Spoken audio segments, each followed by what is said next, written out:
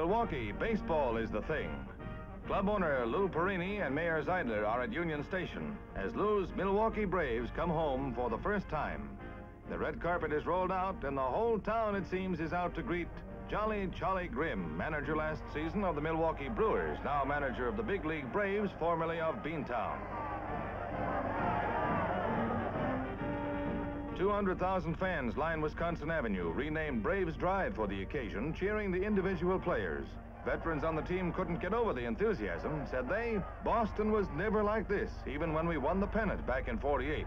From this reception, you'd think another pennant was in the bag. Who knows, maybe the spark kindled here today will flame into victory for the Braves of Milwaukee.